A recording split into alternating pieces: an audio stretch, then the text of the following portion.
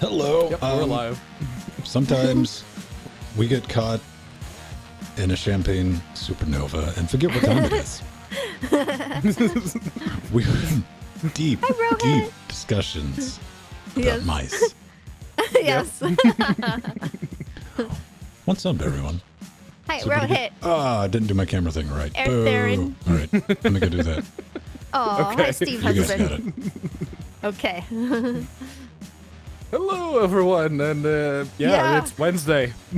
Yeah. We and- like Ven was saying, we were as you probably saw in chat realm, we're talking about them mice.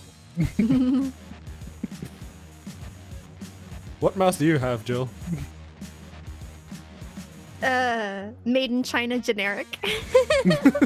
But I like it. Okay, that doesn't look, generic. That has some detail to it. Yeah. No, it's actually very comfortable. That's why I like this mouse. It fit my hands and it's pretty. Okay. It's so funny because I've had so many Logitech mice over the years, but I'm just been wanting change. So. MX518. Which one is that, Katana? Let's see. MX518 Logitech. Oh, it's one of them. Yeah. It was the G500S and the MX518.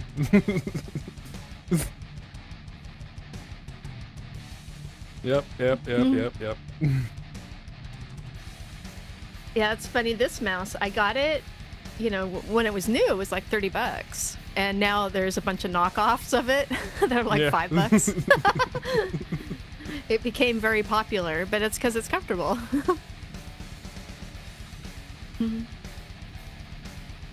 Yeah, I will need to find a way to get that Corsair, that Mike G. So, thoughtfully Nice. bought for me. Yeah. Mike G. All right. Because let's Mike see. G is the reigning champion of Frank's fine upstanding cannibal wall. Yes. So we got a bit of a show for you this afternoon, this evening, this morning, depending on where you may happen to be. Hawaii. 3, what is it? American Samoa. Like 10:45? I don't know. What's Hawaii? Like, it's California minus what? It's either -1 or -2. It's 1 or 2, probably. Yeah. Yeah, Minus 3. Oh, -3, okay. yeah, because it's farther away than it seems. Yeah. Yeah. It's not just a hop, skip, and a jump to Hawaii. It's not that bad a flight. Yeah. I mean, I wouldn't want to swim there, let's be honest. My dad took a boat there before.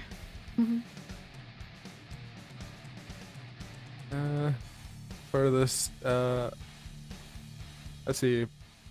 Portugal has the Azorian Islands, which I guess are like the furthest ones away. And the island that's the furthest away, that's like even western or wester than all the others, is Peak or Corv. I don't remember. One of the two.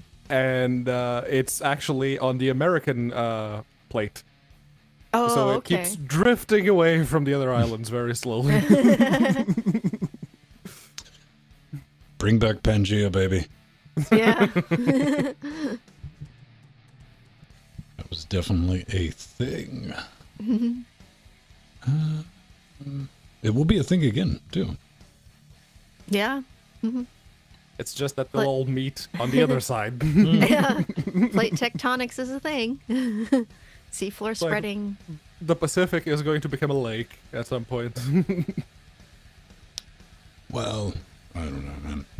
Talking about plate tectonics, they released the thing. They were going to have Del Toro was originally going to do the sequel to Robot Bash, the movie, Pacific Rim. Oh yeah. Yeah. Mm. He was too busy doing fish banker. Yeah, katana skill. Steal the Gaia.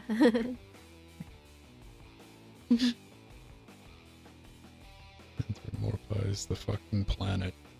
Yeah, let's not.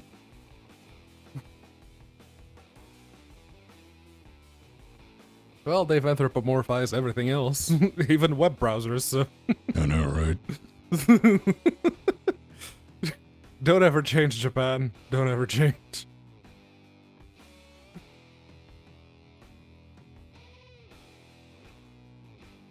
Oh yes, Linux GNU. Yay! Yeah, Linux Nero. It's what, 3? Where you are Yeah. right now? Isn't that exciting? Alan, I just double checked. Just you, bro. Mhm. Yeah, no, I checked as we went live. It showed up. Yeah.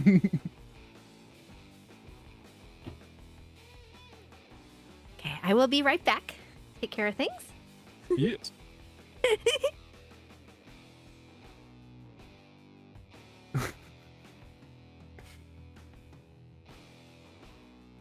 Oh, come on, Rohit. You know you can have a little nap and just wake up in time for rocket cars on on Saturday.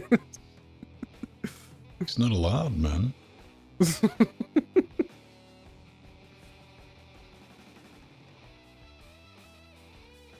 Well, Twitch will give you slightly better image quality, especially if there's games being streamed. The thing with Twitch is you've got to make sure that you can do 1080p 60. Yeah. Yeah. On desktop, that's not going to be a problem. You might run into issues on mobile device. Yeah. Yeah.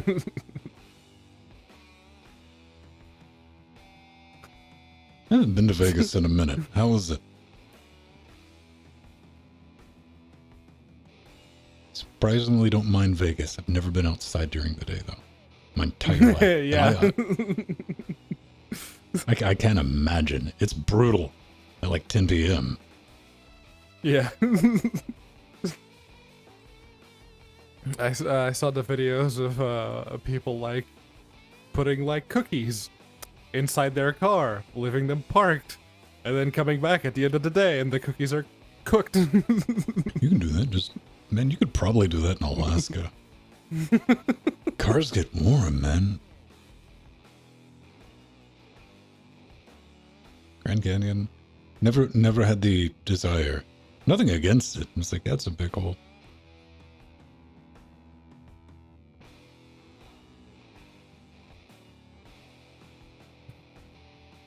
Yeah, I thought we were like 100 Fahrenheit at night, yeah. dude. Yeah, but Pedro, it's dry heat, right? See, I put up with more than 100 Fahrenheit during the day. That's growing up in South Portugal. It's dry heat as well, and it goes up to 40 Celsius easily. It's 35 degrees outside right now. Man. Yeah, no, it's been cool-ish outside here, but This is in the where I thought I office- was going, man. I thought it was cooling off. Like Saturday was the first show of the season Yeah. that I genuinely didn't start cooking until the 8 mil section.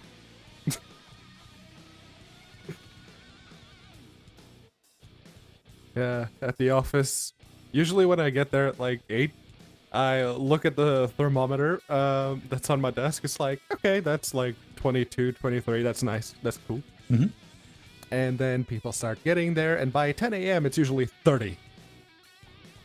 Okay, I'm opening the window. I don't care.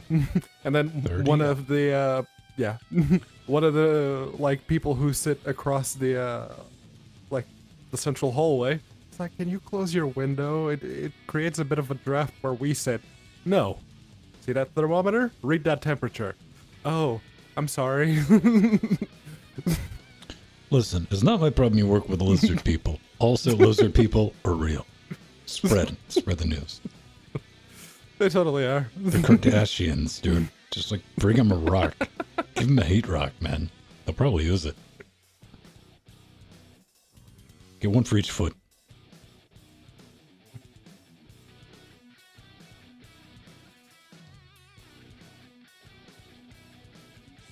Yeah, the only thing I play in Vegas is I'll play blackjack until they start looking at me a little. Not that I break the bank or anything like that, but I try to count cards. Which I think is amusing to them to a point. Oh, he's trying. Yeah, right? And like, If he starts succeeding, we're gonna have to kick him out, but he's trying. That's it. Then just like the cycle of the deck rolls over where it looks like I might be accomplished, but I'm not.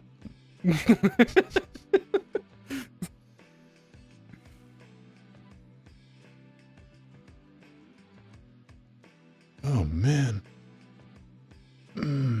Let's see. Have you done anything exciting? No. No. Nothing. I bought some socks. Hot.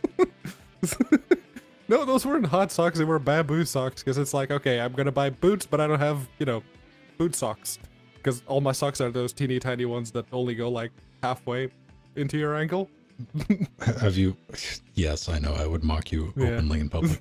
Actually, I wouldn't even be near you in public wearing those, unless you had pants to cover it up to hide the Yes, shame. I wear jeans all the time. Did you get any? Have you collected any XP on your solo adventure?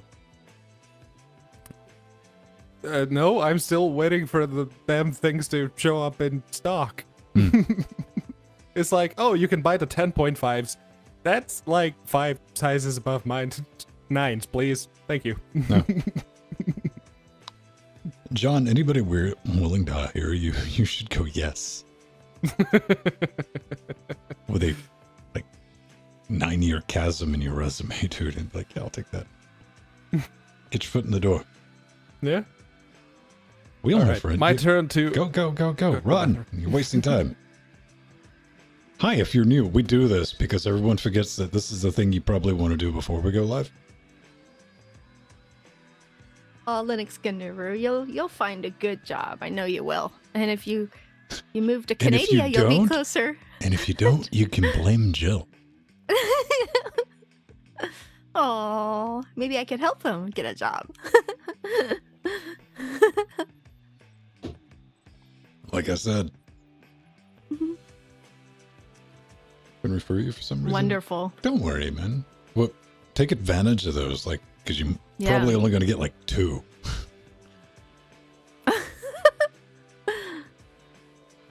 Hey, good bud. Yeah, I see it. It's got a link to YouTube as well. Neat. So just in case you're in our Discord or IRC and you don't know when we go live. It's nice.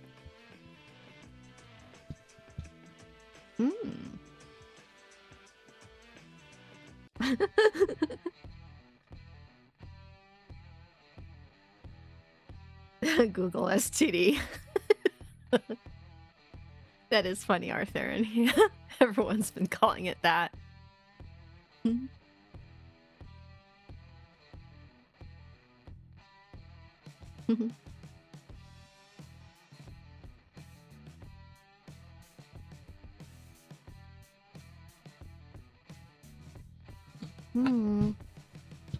Jordan doesn't drink beer.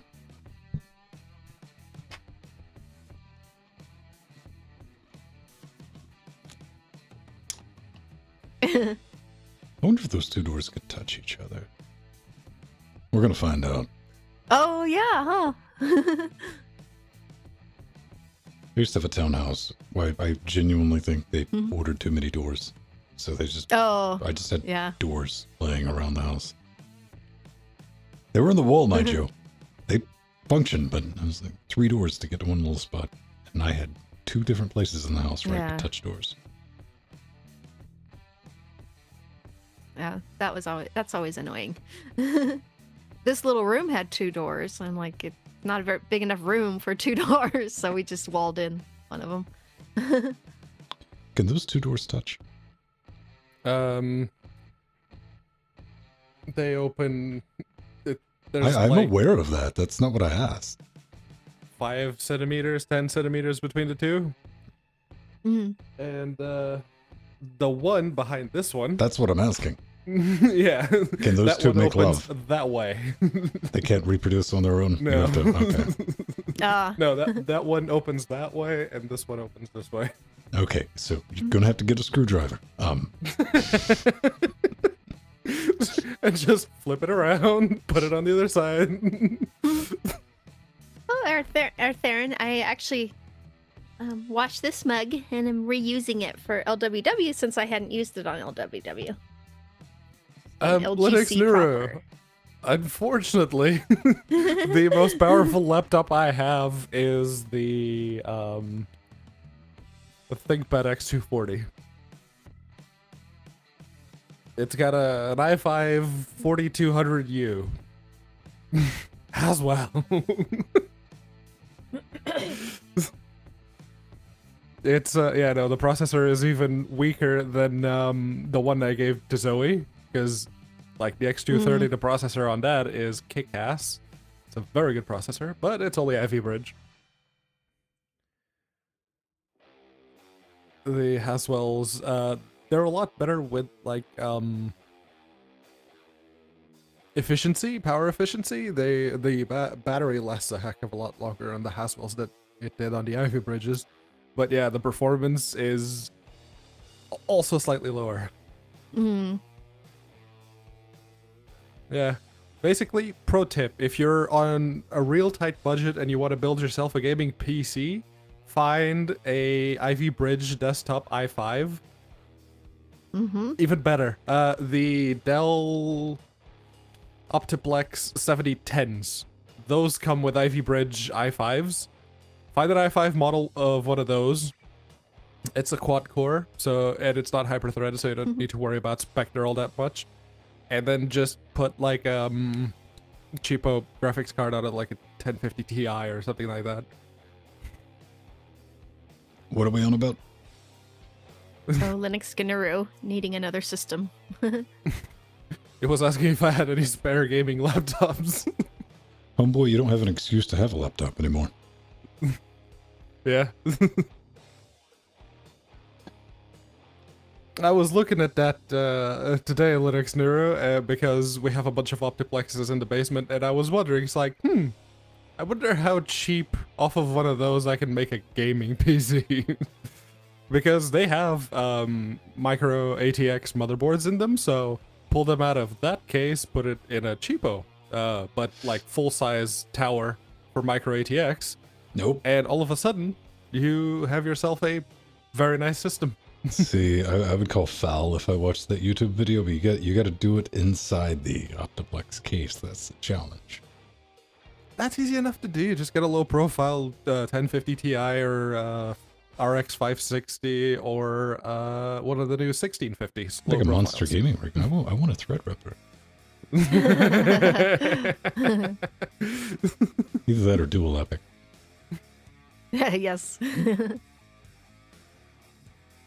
See, that's a $10,000 gaming build right there. Nah, dude, this is Play X build, dude. Oh, you could finally play that chess game that totally wasn't mining bitcoins. I want to watch Star Wars in ASCII, so.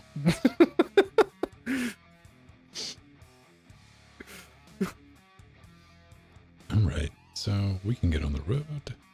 Yes. But yeah, if you're going to buy one brand new Linux Nuru, just go with the Ryzen, get the 3600.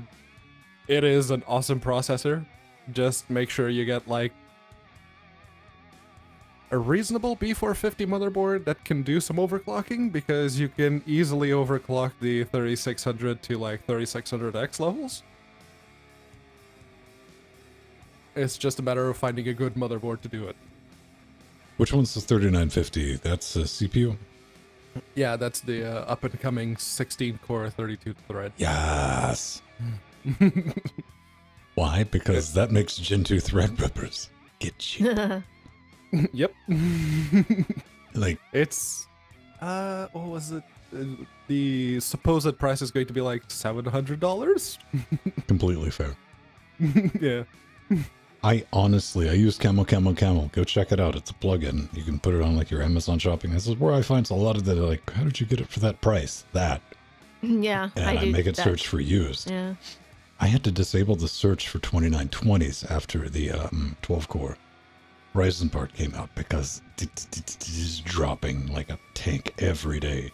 Yeah. Well, you could do 800, but that's 700 for just the CPU. So if you have $800 to build a PC, you can build a monster nowadays. Yeah, Steve has been the name of the plugin is called Camel. But there's also Honeybee, which I use as well. Okay, let's do a show. We're going to have to stop pretending a 40-year-old dude doesn't know how to build a computer. Sorry, Linux Nero. But it was fun. It was a good thought exercise. Yeah. Hi, He was living in Africa for a bunch of years. Yeah, with internet access, bro. Yeah. First class Africa. Except for the fiber baboons. Karma chameleon.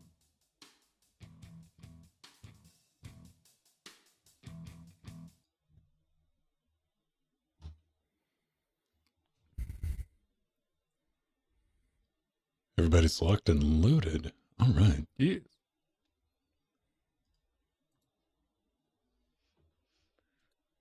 One, two. Okay, we're good. Wait.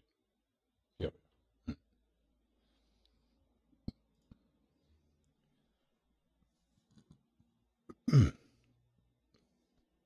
Fizzy drinks. Ah. I like to challenge myself. Yeah, I was like, try not to.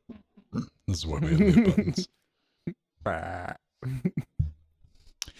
Hey everyone, and welcome back to Linux Weekly Daily Wednesday, where we sit back, relax, talk about the fun things that we found going on in the world of Linux. I am Vin, that is Jill, and that is Juan Pedro Mateus, and with you joining us live, we're going to try to have a good time and see what is up.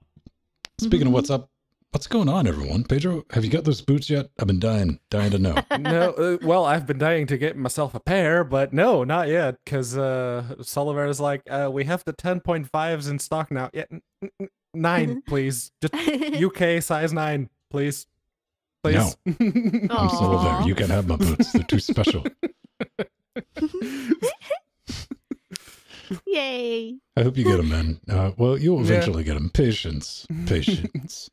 That's what I'm doing. My favorite thing, which is going to be horrible, is you're going to be in agony the first week and a half to 2 weeks. Oh, breaking those boots in. That's acceptable. I got blisters all under my feet when I first moved here because I was walking all over the place. It's going to be brilliant. So. I've been saving up to hire people to chase you to work.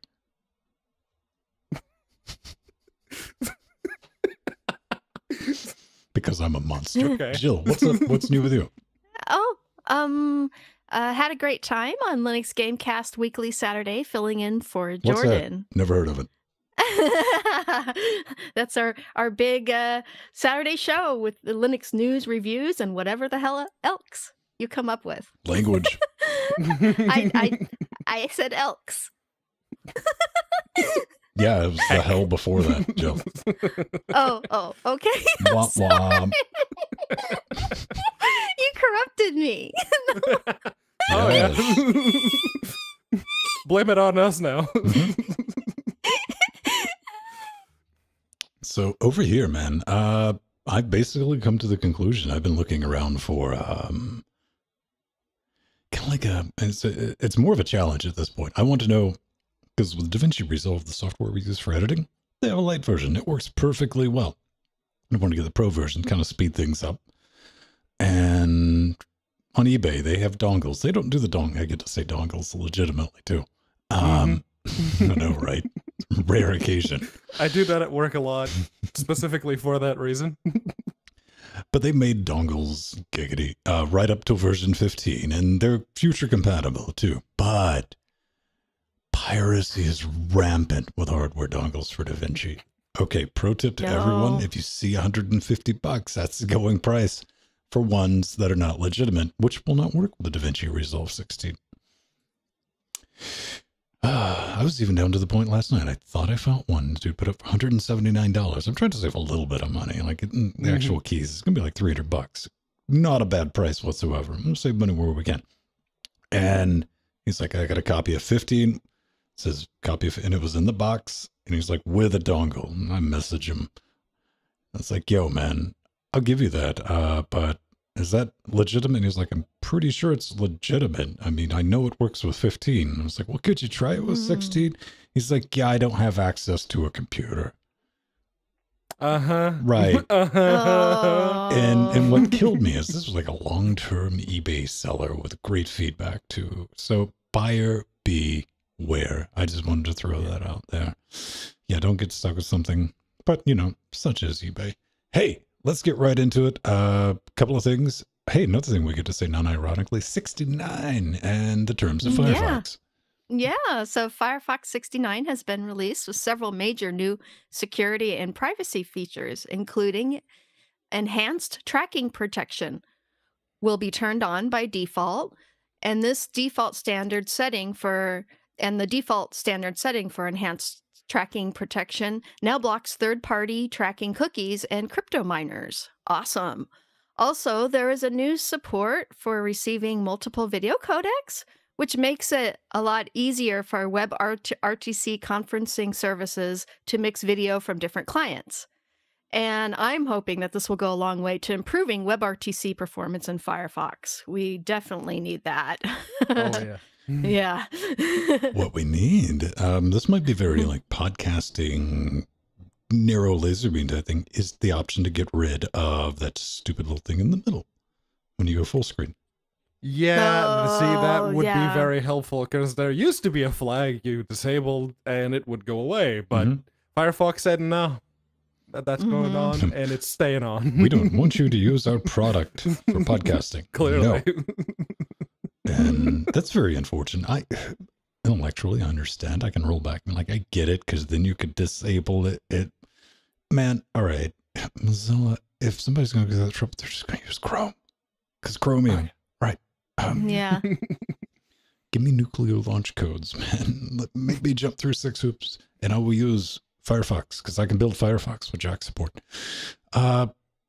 What I'm really happy to see with this is blocking all the autoplay videos. I'm looking at you, ZDNet. Took them long enough. Yeah. Dude, it's not the autoplay. Again, looking at you, ZDNet.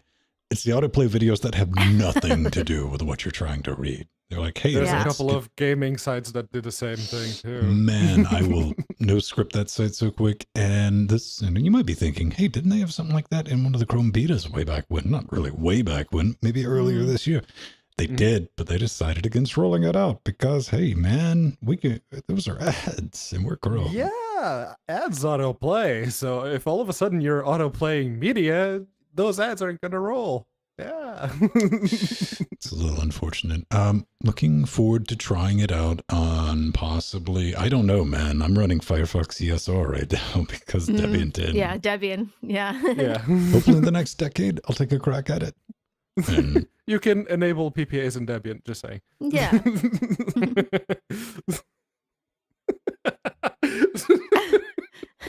Just download the tar.gz Firefox then. That works. You don't have to. I'm just saying that you can. It's a possibility. It's there. This is what I work with. All right. Up next, Thunder Chicken. We get a little bit of this. Not 69, but 68.0. Couple of new things. The ones I'm interested in. It's got a better dark theme. That's very much welcome. Thank you for that. I'm quite excited. And you now have a color wheel. That's right. You can go full metal rainbows in your correspondence with other people. You know, if you think like the GIMP, that little circle thing you can drag around. And one thing I didn't see in here, a couple of things, preferences with tabs, new menus. Here's the full color support wheel. That's kind of brilliant. And there's that beautiful dark theme, because if you tried to use dark themes with Thunderbirds, man, it's a carp shoot. 100%, because there's a lot of times like, well, that just became completely unusable and unreadable. And attachment management, which you don't send attachments to people. But I didn't see anything for performance. Maybe I'll ask you, Pedro. There's 2 apps, and in all fairness, this is like I have a 12-core CPU and an NVMe drive, and a fast one at that. 2 applications under Linux that don't open. First world problems incoming, by the way. Yeah. Don't open by the time I've released the micro switch on my mouse, and that's Steam, and that's Thunderbird. Yes. And GIMP. Yeah. GIMP's gotten does better, a bit of the though. load. 12-core Threadripper. Yeah. Yeah, but it still does. It shows that little pop up with the loading bar. It's usually Yes. just it shows, It fills, and yeah. But yeah, Aw. those are very much like Thunderbird and Steam, especially if you have like 6 different email inboxes set up in Thunderbird. It's Mhm. slow. It is a bit It's slow. But what actually surprised me with this release is that it came from Mozilla. And I remember Mozilla not too long ago saying, yeah, the Thunder Chicken needs a new home. So we were kind of, willing to surrender the code and let someone take care of it. And I'm guessing the Document Foundation and everyone else that may have been interested looked at it and said, nope. Well, to their credit, Good point, Pedro. somebody's still got to work on it. It's an important piece. I feel like if you're actually having to deal with email, webmail doesn't cut it. Just doesn't. No. You need Yeah. a dedicated client, especially if you have 6 Multiple, different boxes from different Yeah. providers. You gotta have that centralized client. Exactly. It's one of the first things that Yeah. get installed. Yeah. And, I absolutely love the new app menu. What's really nice about it is all the functions are contained in one panel now, and it's so much cleaner and neater than having multiple submenus to scroll through. That was always a bit annoying. And so but it's nice to having a refreshed Thunderbird user interface, because the interface was looking a bit stale and dated. So it was about time. It needed it. But it was always default really theme- functional, but Yeah, it is better. the default theme is still the same, but yeah, now you have the option of making it dark, Yeah. which is Yeah, much better. yeah, there's that. There's nothing wrong with it. It's a mail client. Let's not gnome it up and turn it into a button. Like it's got one click button. But it's still nice to have the app menu, all the functions contained in one menu instead of going to, I preferred that. So Okay. Options. Hey man, Dell's got a new piece of kit, the XPS 13 Developer Edition. What's that, man? Does that unlock any special Linux powers? yeah. So this month you can get your hands on a new Dell XPS 13 Developer Edition 9th generation laptop starting at $899.99. And what's cool is the Dell XPS 13 7390 will include Intel Core i5 processor or an i7 6-core processor, a 13-inch Infinity Edge display with HD and Ultra HD resolutions, up to 16 gigs of RAM, killer 2x2 Wi-Fi, and this updated model will also include 2 Thunderbolt 3 ports. And that is really, really cool. That's awesome. You have in the show notes there, it's the LPDDR3. Isn't it DDR4? Yeah. Yeah, that was what they said in the article, and I realized it was wrong. Oh, okay. Yeah. Yeah, so OMG Ubuntu, check your stuff. The thing that I honestly really don't care about as someone who used an XPS 13, the 9360 for good couple of months, the touchscreen doesn't really do anything for me. Honestly, I just got really annoyed whenever someone started using the touchscreen. Like, now I'm going to have to wipe that. Dude, everyone thinks they want a touchscreen laptop until you use it, and you're like, ow, no. Nope. But yeah, I'd be really happy. Also, this is the 7390 is the 2-in-1 model, which means it does the whole flip around, become a tablet type of thing. Mm-hmm. And I'm really not down with the whole touchscreen thing, but I totally wouldn't mind one without the touchscreen and the 1080p matte display, because I had a look at the pictures and the black model. It looks Amazing. I'd be very happy with that. Beautiful. Heck, I'd be happy with the 9380 in black as well. It's just, give me. That's neat. They'll make some solid kit. It's a laptop, so in my professional opinion, don't care. Up next, Hyperfine, Up next, not Double Fine. we can well, we can take all the guesswork and knowing exactly how long a command took to run by using Hyperfine. And it is basically you just feed it a command, and you can tell it to warm up, to pre-run the command a couple of times to like cache everything. You can set it to completely ignore the cache and just do a cold run.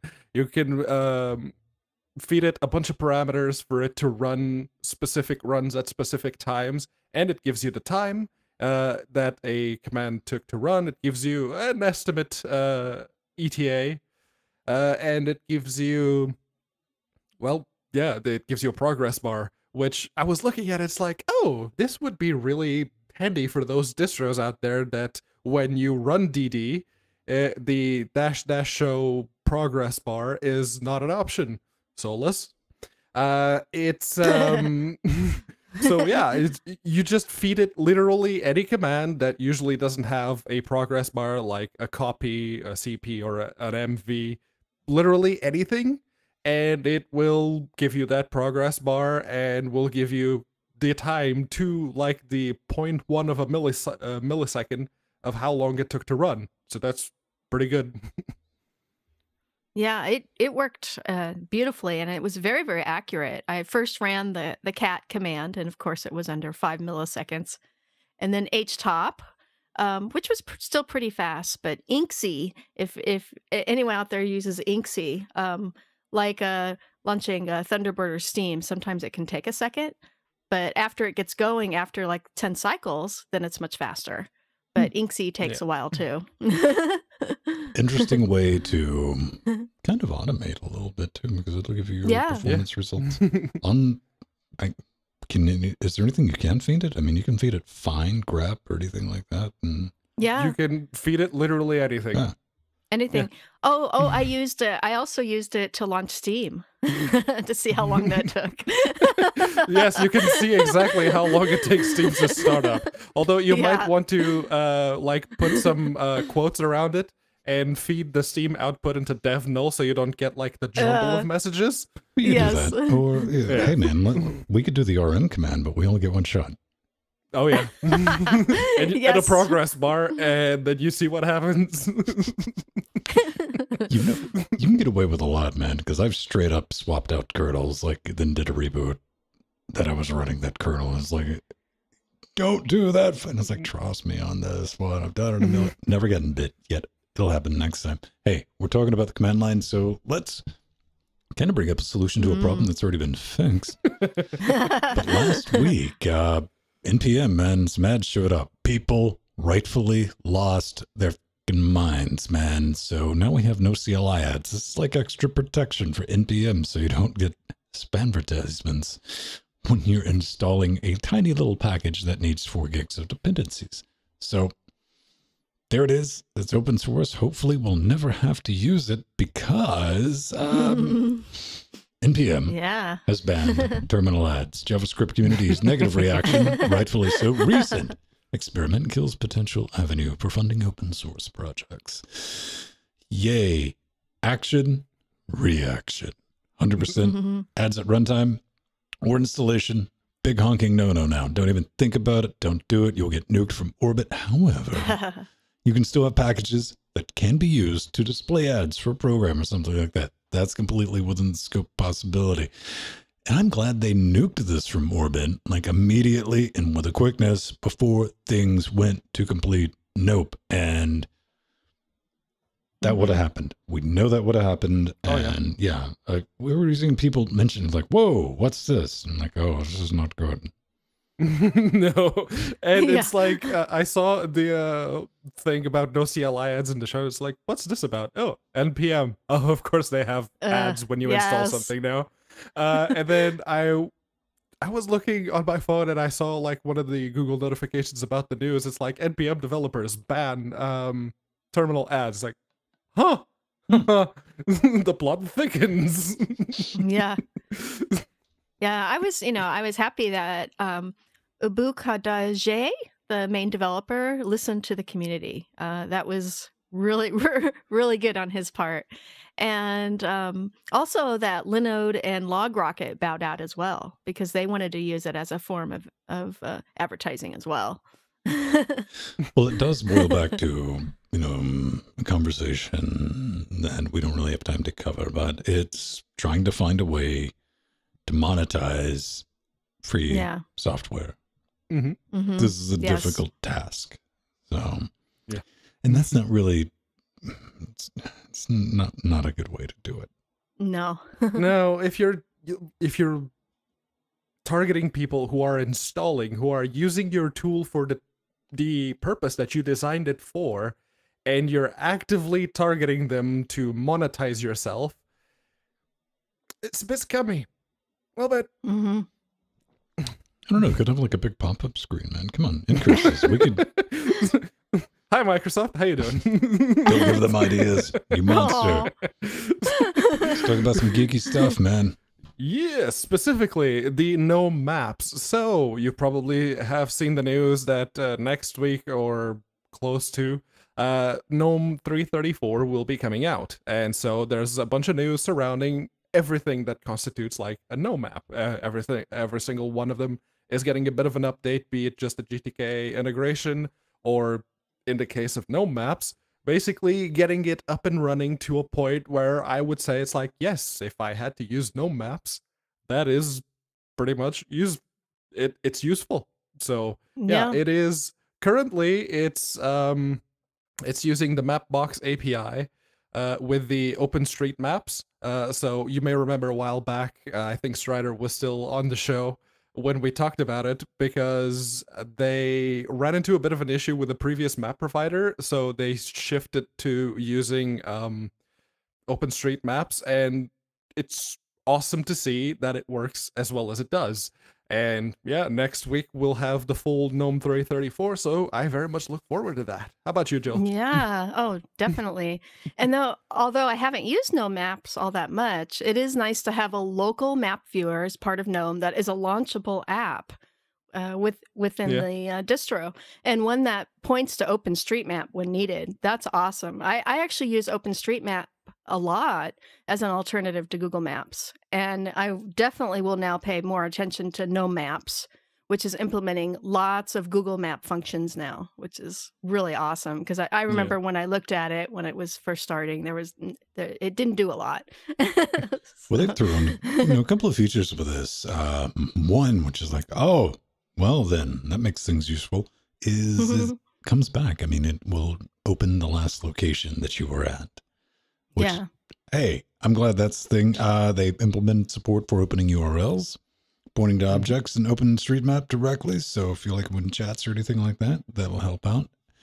Huge fan of this. I always think about when I read this is I use a gang of GNOME software, even though I have nothing but seething rage. And I don't. I pretend, because it's funny to pick on it.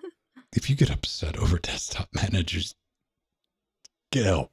I don't use the desktop manager, but tons of GNOME software like GNOME Disk. Use that daily, not daily.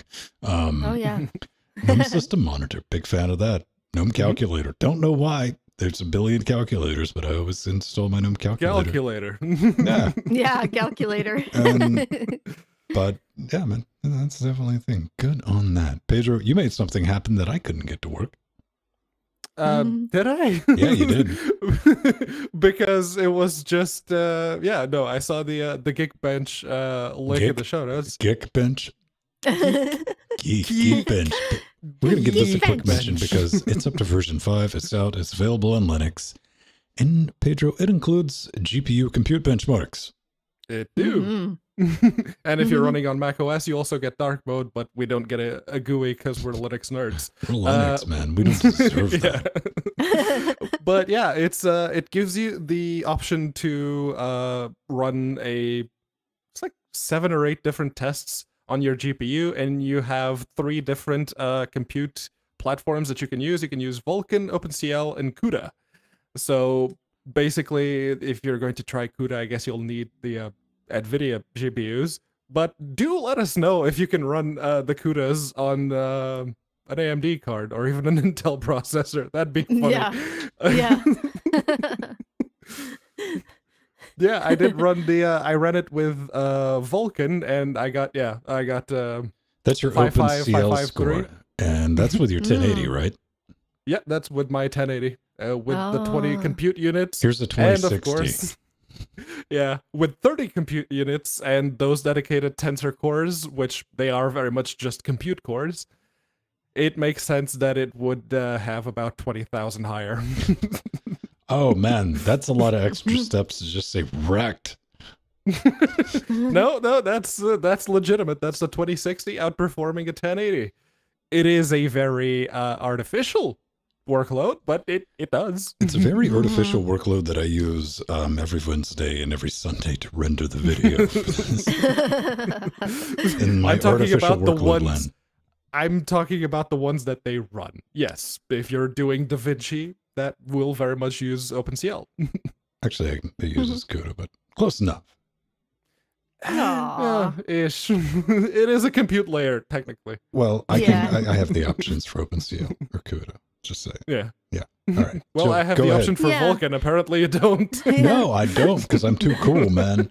I run Debian 10. I don't need your hipster Vulkan technology unless I'm playing Vulkan video games in Steam, which I do every day, man. Jill. Mhm. Aw. Well, see, this is what's cool is a single user license for Linux, Windows, and Mac OS is only $4.99, but you can actually get all three for $7.49, which is really great when if you run all platforms. And what's actually really good is the Geekbench 5 Pro version license for commercial use includes command line tools, standalone mode, benchmark configuration and automation, and support, and is actually on sale now for $49.99. And actually, for those of you out there who don't know, this software can be very, very expensive. Like the local retailers, like Office Max and Staples, they spend thousands on Geekbench and not Geekbench, but on other benchmarking utilities. So this is actually a really good price. I was happy with it. If you're buying software at a brick and mortar store, you deserve to pay any price they put on it. Yeah, you are, unless you can haggle real good. Right. You know, that business strategy is like, we only got to get 1 or 2 a month. Yeah. Yeah. But one of the things I noticed that changed from Geekbench 4, which was the one that, well, it was the one that I used a lot to basically run all of the laptops and this desktop to like see what kind of overclock or what kind of memory speed makes it the most difference. Basically, all of the CPU scores were divided by 4, because I used to get like 6,000 something in single thread with this 3700X, and about 38,000 and something on multi-thread. And I read it again, and it's like 1,100 single thread and 8,600 for multi-thread. So it's like, where did the rest of the score go? Well, this is one of those Interesting. things I think we were talking about on Saturday, where I had a higher performance running in on-demand mode than I did with performance. Yeah. And it's like, oh, this is one of those deals. Okay, But yeah, fine. this is almost exactly if you divide the old scores, at least in my case, if you divide the I scores by promised 4. everyone at home there would be no maths. All right. Yeah. I did maths before the show. I need to talk about it, okay? Yeah. That explains the drool. Okay. I don't know where I'm going to go with that. How do you segue in from drool? Hey, Well, if if you would like to drool uh, all over our fresh, hot new T-shirts, we have those. If you want to kick a few cycles like that, we got Hell Elks, we got this show, LWDW, the classic, we got mugs and all that. This helps us pay for bandwidth and all the cool stuff that we bring to you each and every week. And that's speaking directly to 111 people who make this show possible, our bosses, Yay. Oh, yeah. taking advantage you. of We have a couple of levels with death notes. If you want to help us with the shows, you can straight up creep on us, see monsters. They get early access. Well, they get access to the pre super shows, and they can hop in and do all that. Chicago kicks ass. That's just there because Empty wanted it. That's kind of brilliant.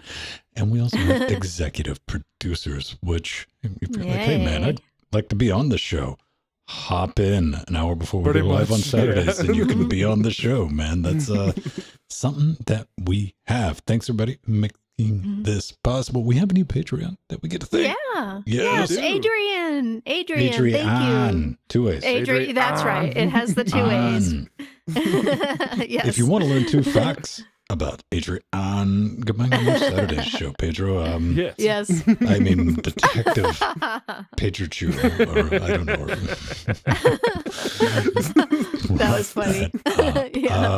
We have LibrePay and all that other fun stuff. Everybody keep being awesome. Gang of affiliate links. What else? Oh, we got Wish Zones because we're like, hey, Jill, you can add stuff to your Wish Zone that'll help you with your broadcasting and everything else, to help upgrade your studio set. And Jill put a bunch of plushies in. Oh, but I have hardware there too. I see a 3600X. Yeah. And a couple of video cards. And a pink mouse. And a backpack.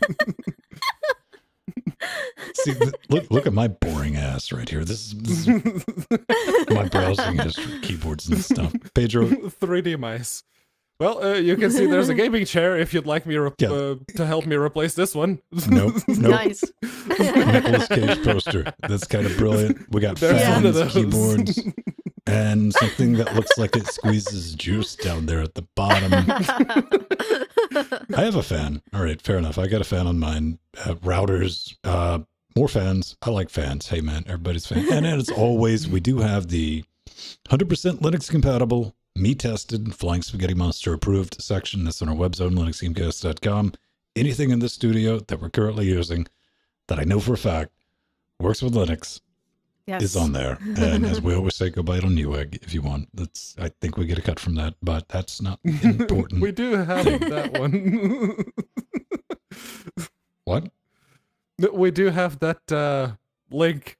If you hover over the relevant section on linuxgamecast.com, it's in there somewhere. It's kind of brilliant. It's under the About section. It's kind of hot. Yes.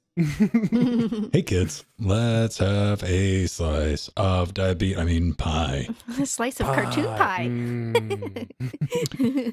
Peg leg, which is what you're going to end up with if you try this, the home version. It's a distro of the Pirate Box platform designed to be meshable and run on hardware small enough to, wait for it, you guessed it, implant in the human body. Inspired by pirate radio and amputee. No, I don't know, man. Self-contained mobile collaboration file sharing device. Pirate Box utilizes free Libre open source floss out images.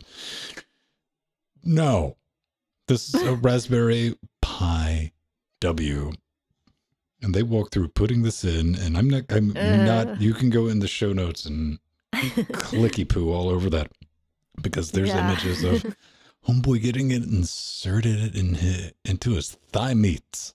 Yeah.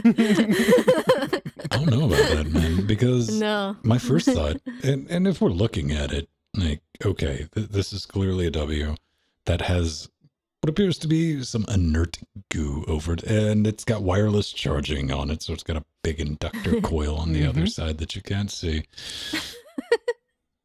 And you're going to put that in your leg meats, and my first thought was, what happens when somebody kicks you there and that thing snaps and starts leaching all that lovely happy fun juice? No, well, not necessarily. Well, still, it's going to mix silicon and nope. Not to mention that you're going to have to carry one of those wireless power feeders in your pocket all the time, pointed directly at your muscle. I'm just going to put a chi mat on the floor and rub on it. It's like, do you want cancer? Because that's how you get cancer. As someone who just ordered a Wi-Fi keyboard, man, the hand cancers I look forward to. Dude. But that's power. It's power, wireless power. I get it. The need ish. I can't really. Okay, dude. You just think about this. I get a little edgy, but I got a lot of implants in my body, and they're not like Deus Ex stuff. It's like holding me together. Like it's even mismatched, man. They didn't put this arm back together properly. Most of mine are made out of titanium, and I worry about stuff like this. I have an artificial knee. I worry about hitting that thing because usually people are old when they get one. So they're like, yeah, it'll outlive you. Not in my case. This thing's going to have to be replaced if I stick around too much longer. So, yeah, having something like that floating around, nope. Maybe, all right, maybe inside my rib cage. Maybe. Yeah. Well, that thing's bigger than a pacemaker. No. Dude, I lovingly punch people in their sternum. Because I know that's like a reasonably safe place not to kill them. Unless it's already fractured. Then you apologize a little bit. Like, buy him an ice cream. Yeah. Or you're taking him to the ER. But anyway, what were you saying? Yeah. That's okay. That was, it's actually bigger than a pacemaker. I'm going to have one of those installed at some point, and that's bigger than the pacemaker. So, that kind of freaks me out. The idea of sending wireless power is the thing that's actually hitting the nope button for me. It's like, no. Yeah, I know. It's like, run a teeny tiny little USB cable out of your skin if you have to. Not wireless. Yeah, because you need something that's going to be a constant source of irritation and infection for your dermal layer. Yeah, brilliant. Put it somewhere that it doesn't... You've watched too much Star Trek, son. Don't worry about that. Coming up next. Yeah, so this is Keyboard Pi. Because it is quite hard to get a mobile Linux handheld device in 2019, you either have to build one to get your hands on a discontinued, you either have to build one or get your hands on a discontinued obscure one, such as the Pocket Chip, which I have right here. Yay! And so this DIY Linux handheld build is based on Anthony D. Garallamo's design and keyboard, and Hyperpixel handheld, and Teensy Thumb board. Yep, that's a Teensy Thumb. Yeah, and the following parts. So obviously it's got the Hyperpixel screen, which is a 4-inch touchscreen. It's got a Raspberry Pi Model 3 B+, and a really cool 3D printed retro looking case and frame, and full 60 keys QWERTY keyboard controlled by a Teensy 3.2 Perfect for programming and using the command line, and a 5,000 milliamp battery regulated by Adafruit power boost, and 3 usable USB and Ethernet ports. Pedro, so it looks to be a good one. how many blocks of 30 minutes would you play with this? Go, it's neat, never touch it again. See, I would very much like to build it, but after it was built, it's like, oh, okay. Yeah. Like, oh, okay. Where's my tablet? Yep. But one of the things that they mentioned is like, okay, these are the things that the Keyboard Pi can do that regular phone can also do, and you got the usuals. But then they also get to the bit where it's like, okay, things that the Raspberry Pi handheld cannot do yet, but a smartphone can do. And they have phone calls, SMS, and data connectivity. And it's like, wait a second. Someone made a WAN hat for the Raspberry Pi. And I went looking. It's like, yes, it exists. Yeah. It has a little, I think it's an LTE chip on it. And it's got a slot for a SIM. So it would just be a matter of finding the software to hook into the SIM to get the SMS and the calls going. And the data connectivity, well, that's what the WAN hat already does. Done. I'm sure by the time you Akira that together, you would actually hit a negative TSA acceptance factor. Yeah, probably. Put it inside one of those Pi tops, like the laptop shell for the Raspberry Pi. The parts bulging out. That would be awesome. Put a squeaky toy in it. All right. Hey. Maybe if you're working on something made of us, maybe we got something right, wrong, negative, up, down, left, right, you name it, thoughts, hints, allegations, anything you want to throw our way. We would love to hear from you. And there's an easy way to go about doing that. There is. It's called a contact form, I suppose. We can call it that. Wow, you're new with this. Yes, on linuxgamecast.com under the cleverly named contact button. And just make sure you pick LWDW for the show that you're sending your feedback to. Otherwise, you might end up sending some hate mail to that Saturday show, What Jill joined us last week. So, yeah, that is the way to do it. And if you do get a captcha, take a screenshot. Let us know. Poor cat. He looks a bit diseased. Yes. I think he has the hand cancers. Yeah. That's a cat? You need a better prescription, sweetheart. Coming up first from Jason, fragmentation from Jason. What do we have? On the topic of Linux fragmentation being a problem, when it comes to security, a good thing, ? Everyone not shipping the same library versions, desktop managers, and kernels would make it more difficult. In his humble opinion. Well, yes, but that's just the security through obscurity type of argument, because it's like, it's just you have a bunch of different variations on the same package, and yes, the operating system usually makes use of the same tools, but it's different versions depending on the kind of distro that you're running. Now, like, I guess I could say we're just talking about attack surface. Yes. That so makes it that much more the attack surface scattered. Up of it. Yeah. Yeah. So do you think there's advantages and disadvantages of having like a homogeneous, like Microsoft has hell been on Windows 10 and it's like, if you get an update, you get it, but I don't want it, Microsoft. It won't install on my system. It's failed 3 times. Don't care. Trying to get everything leveled out. That way, like your attack surface is like nice and smooth as opposed to... it's always the same. You're targeting the same software, the exact same versions or close to. With Linux, especially when it comes to distros that use completely different libraries to do the same thing. Like, instead of glibc, you use the muzzle libc.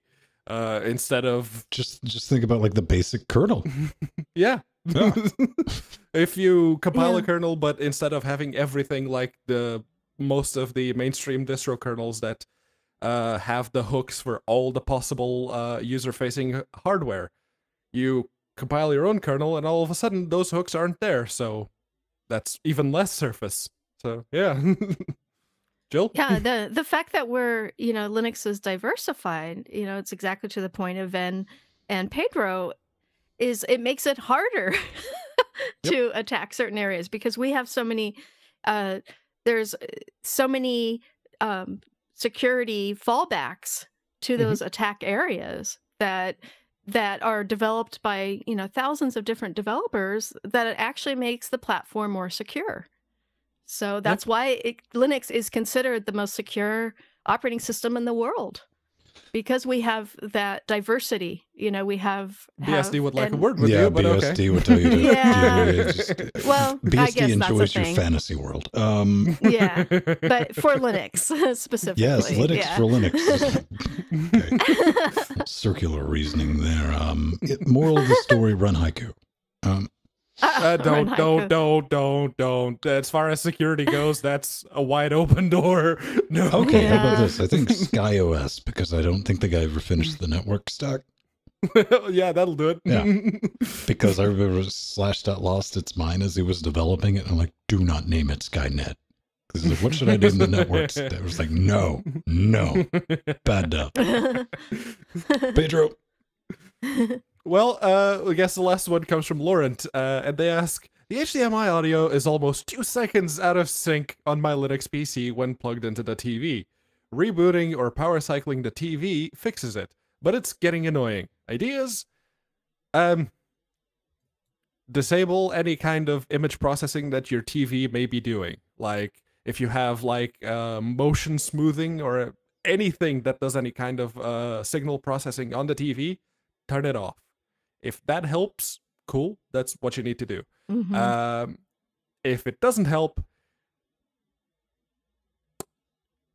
try a different HDMI. I don't know. Jill, solve the problem. Yeah, well, actually, I know this is an issue with Samsung TVs in particular, because they have some overhead for their embedded OS, and this becomes a problem. Another alternative might be to get an HDMI converter and bring in the audio via no coax. 3.5 mil. Yeah. That's instead of using the HDMI output, use a different output on the audio. Then there's the old man vent way. Son or daughter, open up Pavu control, set the delay for 200 milliseconds. Done. Ah, there you go. Or if you're bored, 2000? Keep cranking it up, maybe. Because it's 2 seconds. The 200, is it seconds or milliseconds? 200 in milliseconds is not 0.2 seconds. So we can argue the little details, but you know what I mean. 2000 then, okay. I would... No, it should be like 200 milliseconds. Oh, well, 2 full seconds. I'll have to math that back out, because I don't know what Pavu control measures. Does it? Anyway. It's usually pretty good on the, like, milliseconds being milliseconds as far as the delay translation goes. Anyway, do what I told you instead of messing around with converting it out or whatever Pedro said. All I said was disable any kind of image processing that your TV may be doing, because I've seen this happen on this TV. Converters are only $5. Amazon Basics. Open Pavu control and tap a button a few times and it'll be fixed. How about that? Pick up your remote that and set the settings to default. There. See, there you go. You have 3 different solutions for one little problem. Well, what you need to do is buy a tube TV with coaxial and mix. Nah, man. Hey, beautiful people, we got to get out of here. Thanks for showing up. We're going to roll some credits. How about that? Yeah. Sounds good.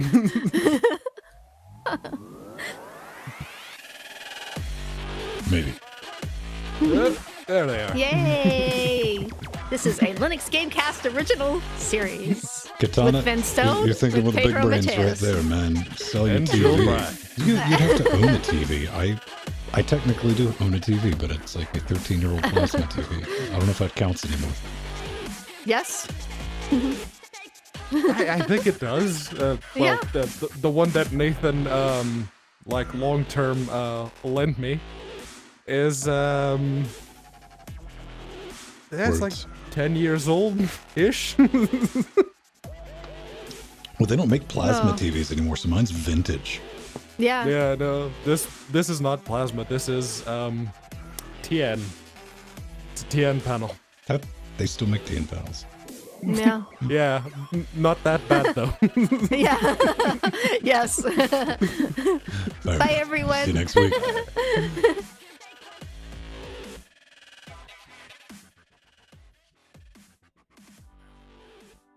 It's very noticeable, especially when Nori is sitting at her desk and she has the monitor. She has I think it's a Dell. It's either a Dell or a BenQ. Like 22-inch IPS 1080p display, and the color I bought it specifically because it was like, oh, the color rating on that is like RGB 3.0, 100% or 99 point whatever. Basically 100%. It's like, okay, she does a lot of pictures and drawings and whatnot, so get her that. And when she has that next to the TV, and she has the same wallpaper on both, it's like, yeah, yeah, yeah. And he's so washed out. Yeah, it's great for like games. It's great because it's a very fast refresh. Like gray to gray, it's less than a millisecond. So it is, in that respect, it's awesome. There's no ghosting to be found anywhere. But yeah, the colors are all washed out. How much did it cost? It was free. Thank you, Nathan. There we go. Moral of the story, kids. Yeah, no, and as long as he lets me keep it, I'm not getting another one. No, there, and if you're going to be buying a new TV, it's going to have something built into it. Those generally don't exist unless you buy a monitor. I can tell you, I can recommend a 43-inch PC monitor that doesn't have anything built into it. Yes, the one we have is awesome. I love it. It's got severe issues, but for the price, you can't beat it. Yeah. It is 43 inches. That's the size of that. Right. Yeah. And it's IPS. It's like, oh, yeah. It's beautiful. It's bigger than my TV. Oh. Mm. Yeah, the TV I had in Portugal was 42 inches. Yeah. Well, like you can make a good TN panel. The problem is a good TN panel doesn't cost much less than IPS. No, it does not. So what you typically see, like in that price range, we're like, why is this so cheap? Because it's not a very good TN panel. No. But what is it TA? Or TR, the other alternate? You know the one I'm talking about. Yeah, considering how old it is and it's a Samsung TV, it's probably TA. Oh, yeah.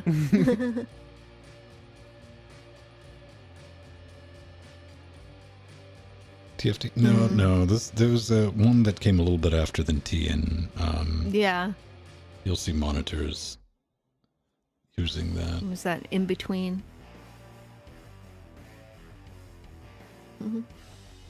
I don't know if there's only a magical internet connection device program that you could type that into. Yeah. Oh, and I said that word that Arthur said. I'm sorry. Yeah, right at the beginning of the show. You joined us from some hell, Elks. Well, it was entertaining. It was like, well, language. Oh, elks.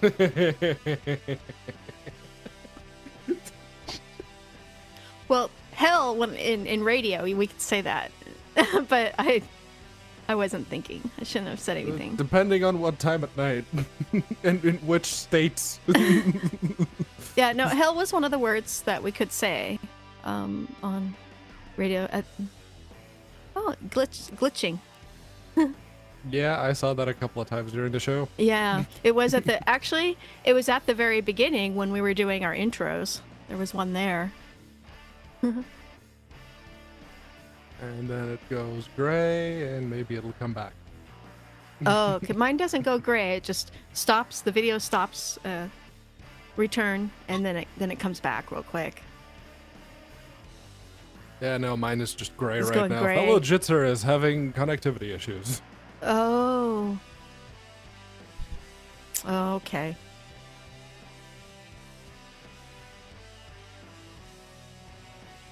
Hmm.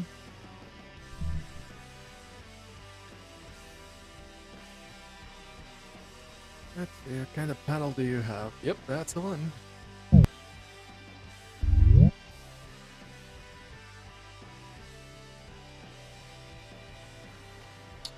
Not on this end. The panel specifics, please. Up. Mm-hmm. Yep. Jitsy being jitsy. It's not having any of it tonight. Yeah. What is? Jitsi. Jitsy.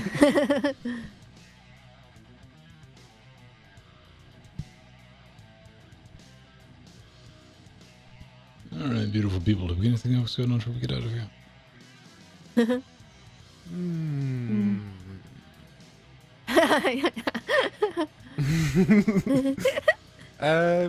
No, not that I can think of right now. It's like, yeah, since I'm going to buy a very expensive pair of boots, I'm not buying any random eBay stuff.